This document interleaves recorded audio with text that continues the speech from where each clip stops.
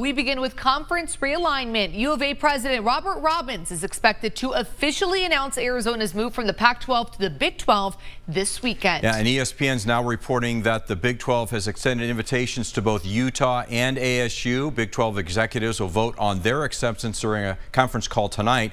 This comes as Arizona football this morning held its first practice open to the public and media for what will likely be its final season in the Pac-12. Reports say Big 12 executives have already accepted Arizona into the conference. Meantime, Oregon and Washington are now members of the Big 10 conference, accepting their invitations today. That means the Pac-12 will likely be left with just 4 teams. The Pac-12 conference has been around for more than 100 years, and the last 45 have included Arizona and Arizona State as members. Yeah, but that run appears to be over, with the U of A ready to jump to the Big 12. Now, just like 45 years ago, Arizona is having to coax ASU to come along.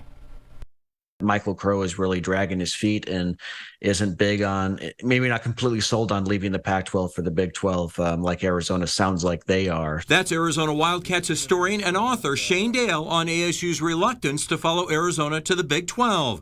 Ironically, 45 years ago, there was a similar situation as the two Arizona universities were contemplating a switch from the WAC to the PAC. In the 1970s, Fred Snowden was building the Wildcats into a powerhouse in the Western Athletic Conference. Fred Snowden, the coach, had some up and down players and some good ones, and the WAC conference was a special competitive league, and it was just good. Arizona State football under head coach Frank Kush was dominating the WAC in football. When the U of A made the push to join what was then the Pac-8 for academic reasons, ASU was opposed.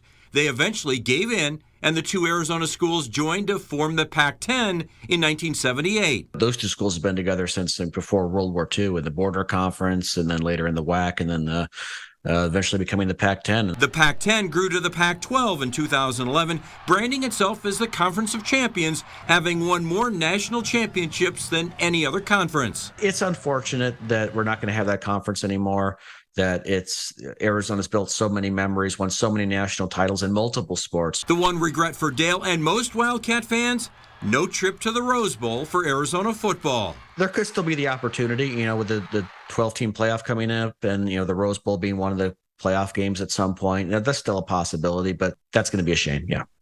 And Arizona, no trips to the Rose Bowl. Arizona State's gone twice, but they haven't been for 26 years. So, not a lot of great success with the Rose Bowl, but it is sad. Think of that. Just 4 of the Pac-12 schools will be remaining after this. Here's what we've been talking about. This has been something we've been talking about all week now, anticipating, waiting day by day for this announcement to be made. That's kind of inevitable at this point. It's inevitable. I think it's a foregone conclusion, and we're hearing that it will likely come tomorrow from Dr. Robbins. All right, we'll keep everybody updated.